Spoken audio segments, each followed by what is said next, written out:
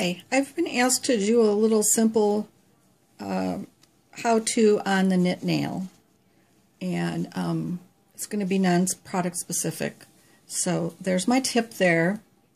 I'm going to be using 2 colors of blue,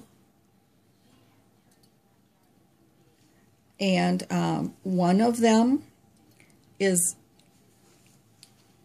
a UV gel paint that has a tacky layer, and one is a UV gel paint that has no tacky layer.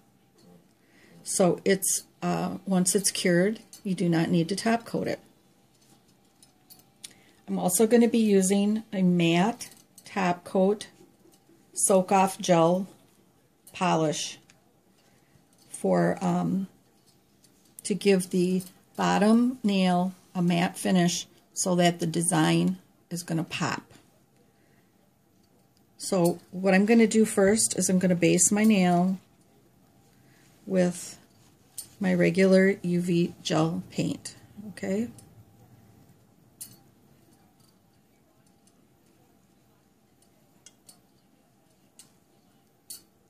I'm using a soft brush, all right?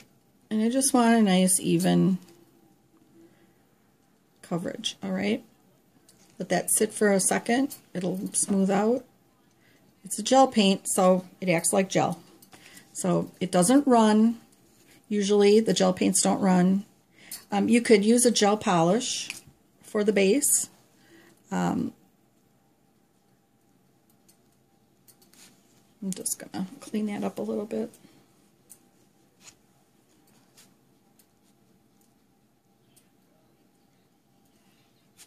Okay. Just for the sake of the looking nice. Okay.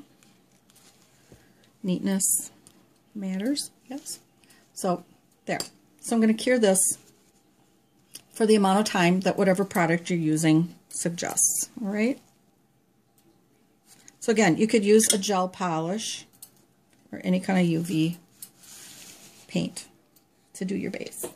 Cure that for the allotted time.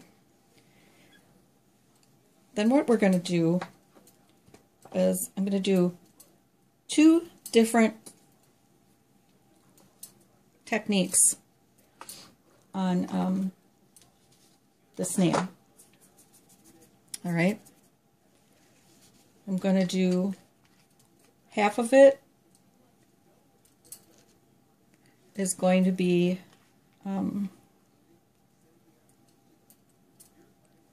with sand product, velvet sand, whatever you're calling your sand product, and then one will be just with the paint.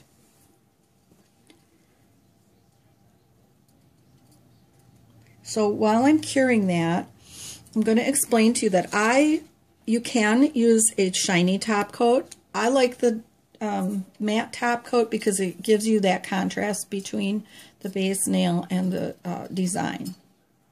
All right.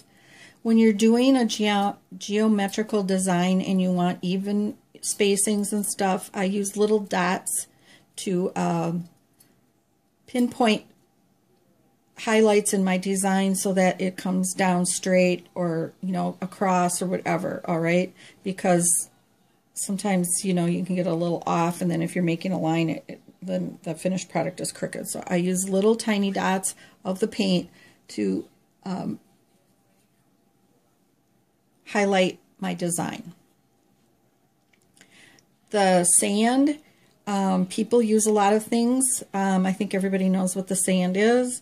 It's this little fine, little fine, very, very fine, very softish, powdery, that gives you a texture like sand or velvet or whatever you want to call it. Okay, so my base nail is cured, and I'm going to go ahead now and top coat this. And I'm top coating it with a matte top coat for gel polish line. Okay, and it's easy as that. Okay. Cure that according to the directions of whatever product you're using.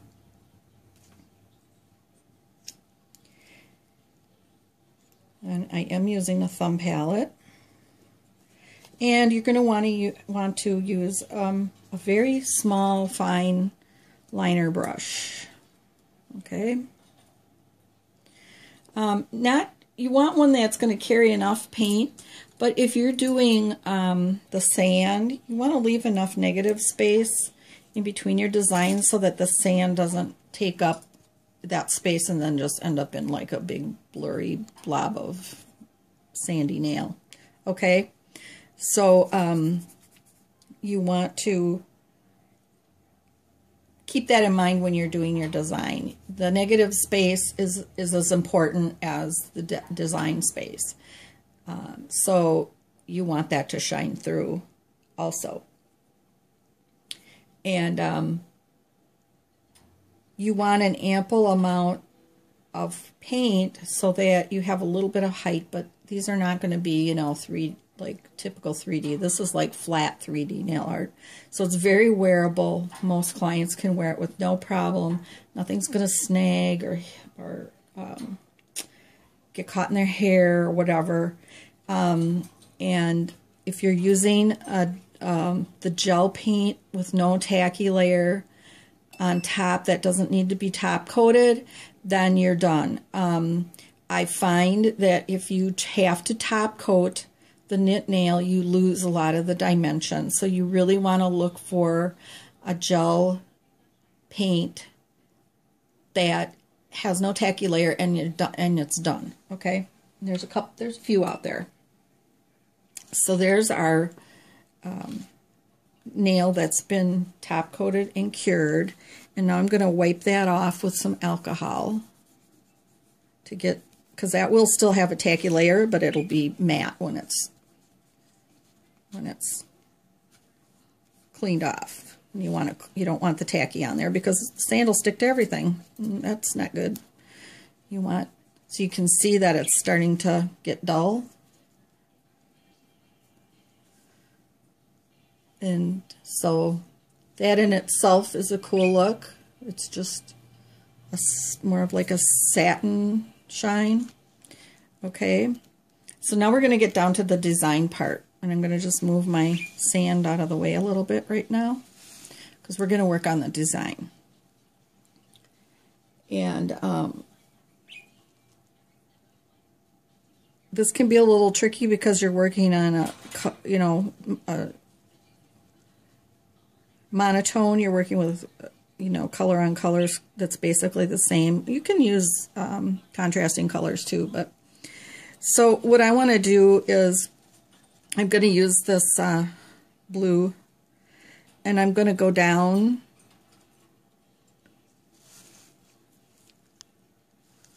the side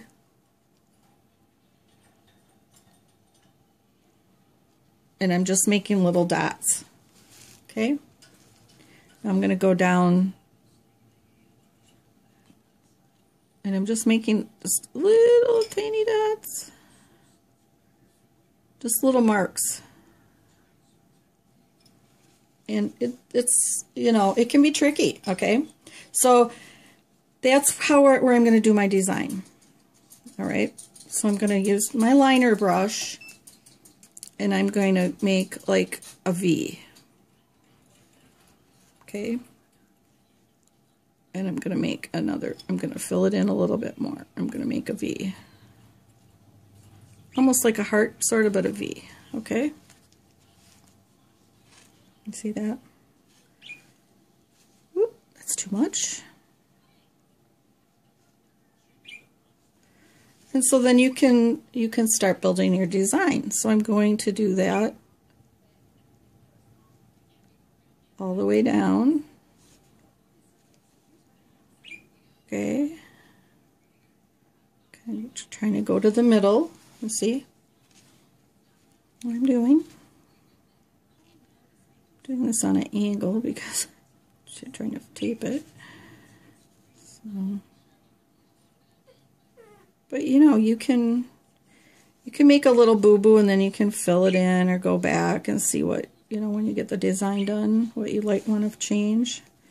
And again, it's gel, so, you know, what's nice about it is if you do make a mistake, like on this, if you didn't like the design, then you could go ahead and wipe it off and start all over again. So it's practice, practice, practice, and learning designs and practicing, and then learning a new design and then practicing some more, okay? And I'm just going to do kind of a simple one here for this demonstration. All right, so then I want a dot at each, call it a wing, okay? Dot, dot, dot, dot.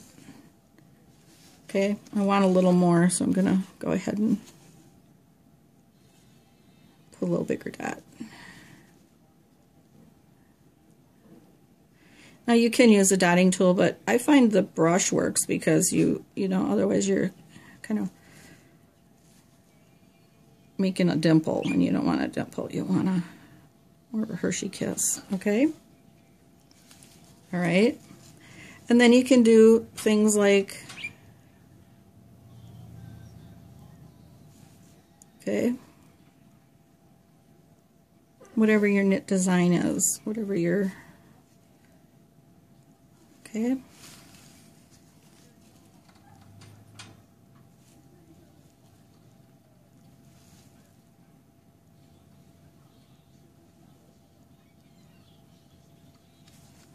All right. Oops, and then it's going to come off, yeah, right? All right. So there's your sort of knit design, okay? Now,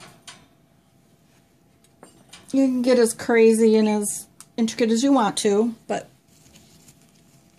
now we're going to, before we cure that, I'm going to take my sand on 1/2 of it,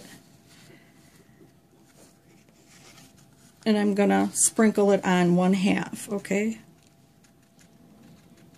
Hopefully I can get it on 1/2. This is a little tricky, but okay.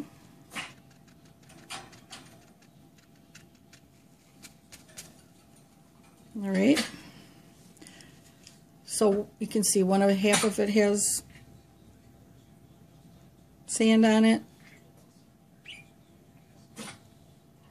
And I'm going to go ahead and cure that for 2 minutes.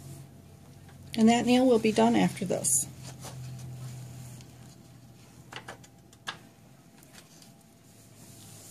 So knowing the properties of your gel and what they can do is very important for doing gel nail art.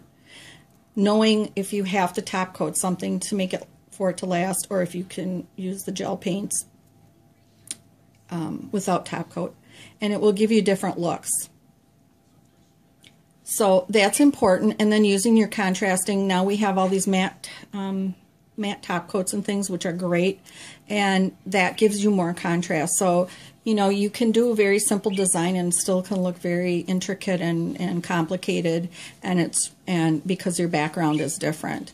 Again, you could do the opposite. You could do a really shiny background, and then the gel paints without a top coat are going to be more of a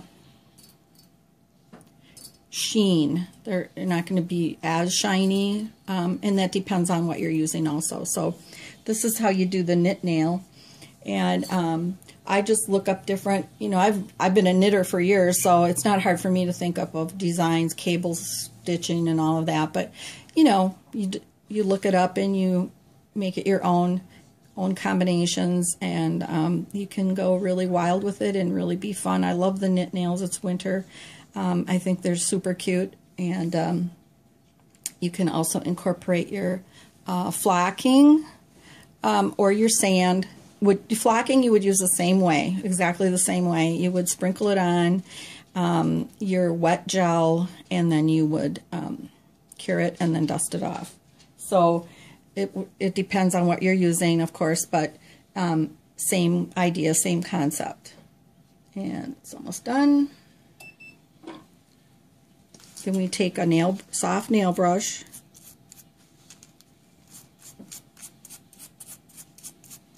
And depending on what you're using for your sand or flocking will depend on, you know, the finished product. But you can see there that this side has a sheen to it. It's fairly shiny, but not super shiny like if you top coated it. And then you have the actual fuzzy sweater kind of looking side. Whoops, I just put a whole bunch of sand back on there. Okay.